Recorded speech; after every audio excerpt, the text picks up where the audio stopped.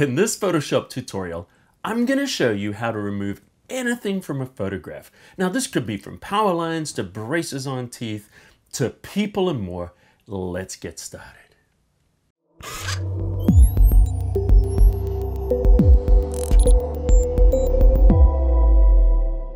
Hey Cafe crew, Colin Smith here from photoshopCAFE.com, and today I'm going to show you several different techniques for removing things in photographs. We're going to get rid of braces on teeth, we're going to get rid of power lines, and we're going to remove people. Now there's going to be a number of different techniques in these tutorials, so pay attention to these techniques and also be flexible that you can use these to remove anything from a photograph. And by the way, if you're new to this channel, I do a new Photoshop tutorial every single week, so consider hitting the subscribe button right now. And also a lot of the tutorials that I do, there's also a written component on the Photoshop Cafe website. And generally speaking, I'll put a link underneath where you can go in there and check that out too. So let's get started with technique number one. In this case, I don't know if you've ever done any corporate work, but there's always somebody that leaves the company right after the photo's been taken for, say, the annual report. And in this case, this guy here is no longer with the company. We need to get rid of him. So what do? Do we schedule another shoot, or do we get rid of him in Photoshop? Obviously, it's pretty simple. We're going to be getting rid of him in Photoshop. Spoiler alert. Okay, so this is how I'm going to do it. We're going to grab the lasso tool. First thing we want to do is just kind of create a clean area behind him. Okay, let's start with the quick selection tool, and we're just going to make a selection around our worker that is no longer at the company. Of course, this also works just as well for exes. You know, for those beautiful holiday photos that you want to keep the photo, but you don't want that person. Same technique. All right, so we've selected him. And what we want to do is we want to get rid of him. But before we do, I want to put it on a new layer. All right, so we're going to duplicate the layer. So drag it in there, and notice we've got a copy, and I always like to have a nice clean copy behind. And what we want to do now is we want to get rid of our person. So we're just going to use Content Aware Fill, Shift Delete, and that's Shift Backspace on Windows, opens up the Fill dialog box. Now go and choose Content Aware. Content Aware is now active, and we're just going to click OK. And we'll see how it looks. All right, not a bad starting place. Well, maybe not. All right, so we've got some other ways we can do this. Let's go here, and we're going to choose to edit. We're going to go down to Content Aware Fill. And what we can do is hit the space bar to move across. And we want to remove these people from the selection so it just shows the background. Make sure you grab this masking tool, and then we're just going to paint over the people because we don't want them to be included in our sample. So it's just as simple as grabbing them. And let's just paint over our other person. And then you can look in the preview here, and this will update. And see how it's looking a lot cleaner now. Looks like I really want to go just a little bit wider with him. So why don't we grab our lasso tool here, and what I can do is I can actually just go here and increase the area around him. So we want to just go around his head. Let's select all of that. And notice how it updates in the preview. Same thing down here. Let's go down there, and we're going to select a larger area.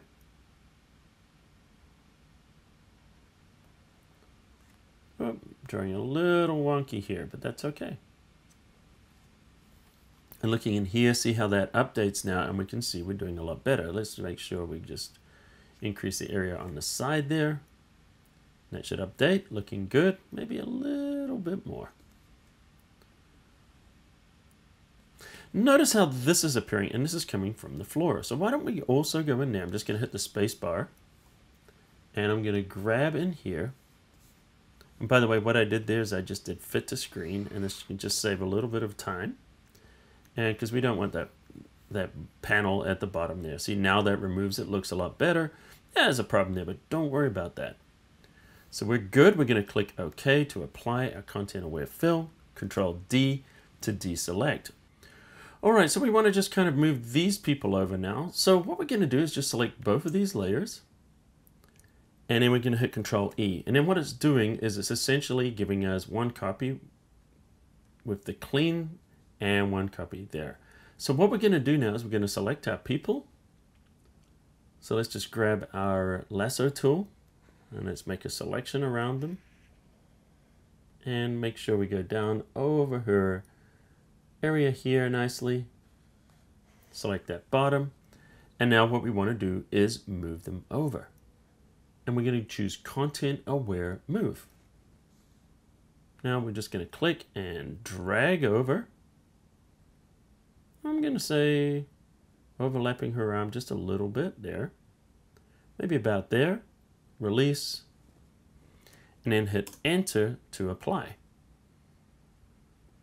Okay, so two things happened there. One, it blended this into the new area, and then it used Content Aware Fill to clean up the area that we came out of. And you can see it's not bad, but there's a little bit of work that needs to be done there. And, you know, for this last little bit, there's different ways we could do it. You know, we could just copy a selection, or we could use the clone stamp tool, maybe create a new layer. Go in here, grab our clone stamp tool, and make sure current and below is set. Alt or Option key to kind of sample that floorboard, move over so we see it's lined up nicely. Tap, and now we just paint with the clean area. See that? There we go.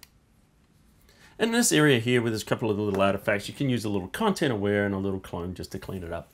So here's a shot from Las Vegas, and you've seen this sign many times before, but maybe you didn't realize all these power lines were there. Well, fortunately, I've got a great technique to get rid of these really quickly. What we're going to do is we're going to create a new layer. Then we're going to go down and we're going to grab our Spot Healing Brush tool. Now make sure with the new layer selected, we turn on Sample All Layers. Now just use the left bracket key to get that brush nice and small. And all we're going to do is click once, release. Now hold the Shift key, move to the very end of that power line, tap again, creates a straight line, and it gets rid of the power lines. Let's do it again.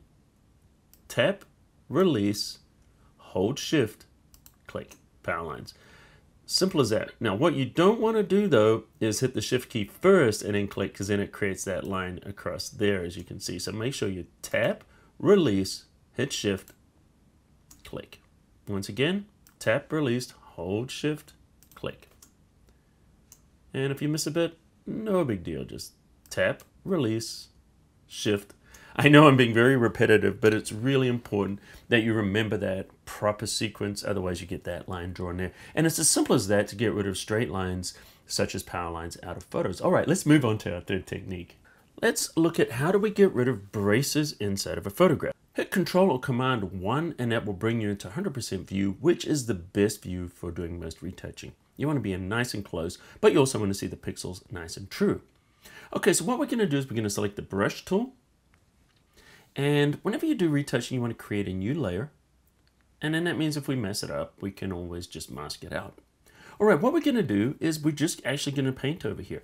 Now we could use the clone stamp tool, or we could use Content Aware, but that's going to give us kind of blotchy results. In this case, there's not a lot of detail in teeth. So one of the most accurate ways of doing it, believe it or not, is to just sample the colors and paint. And I'll demonstrate.